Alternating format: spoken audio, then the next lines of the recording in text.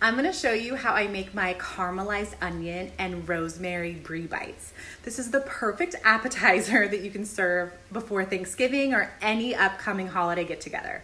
I love it for so many reasons. Okay, first of all, so easy to put together. You can prep everything ahead of time. It's good at room temperature. It can sit out for a while and still tastes amazing. And it's keto, so keto friendly, but still delicious. Everyone's gonna love this. No one's gonna think they're just eating like a keto specific appetizer. It's something that everybody loves. So here's how you make it. I'm using these brie bites by Supreme, which I love so much. Okay, first of all, Supreme makes my favorite brie. It's the best tasting and the creamiest, super melty, the best one. And before any pregnancy police come after me, don't worry, it uses pasteurized milk. So totally fine with pregnancy. I checked with my doctor and she's fine with this. This is like my favorite on-the-go snack. So inside, each brie is individually wrapped. So this is really easy to like take on the go or pack in a lunch or something. And then inside, it's like the perfect little amount of brie. I want to show you. I love these especially because you can eat the rind on brie cheese, but this one has such a thin rind that you're getting so much more cheese. So here, oh, it's so good.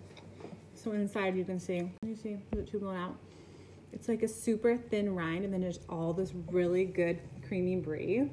So good. So these are good on their own, but I'm gonna show you how I jazz them up a little bit.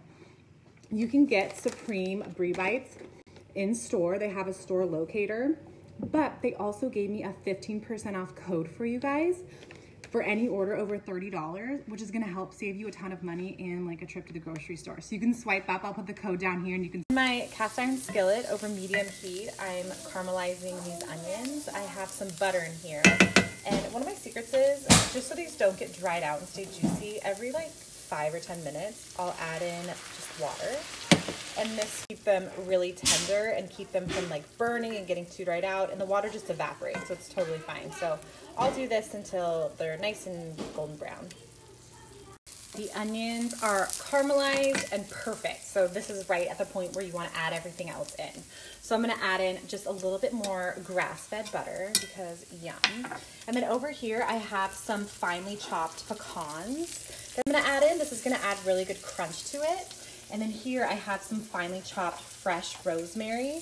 This is gonna add really good herby, earthy flavor and add like green to make it look really pretty on the platter. So I'll just stir this and let. This is exactly how I would serve them. So I have all the brie bites on this cheese board and I topped it with the caramelized onion, pecan, and rosemary mixture.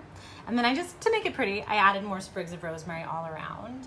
The best part is this can now sit out. I mean, this is fine to sit out for like 2, 3, 4 hours, like at room temperature. It's totally fine. It's only gonna make the brie like softer and creamier. So great when you're having people over and you don't wanna be running around last minute. This can just sit out and it just gets better and yummier. And look how easy. Each person can just pick up their own.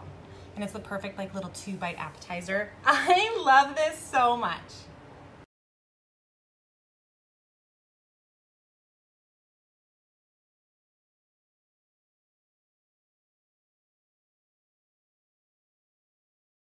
These are just so cute, so easy to throw together. Everybody's gonna love them, but the best part is they're so yummy.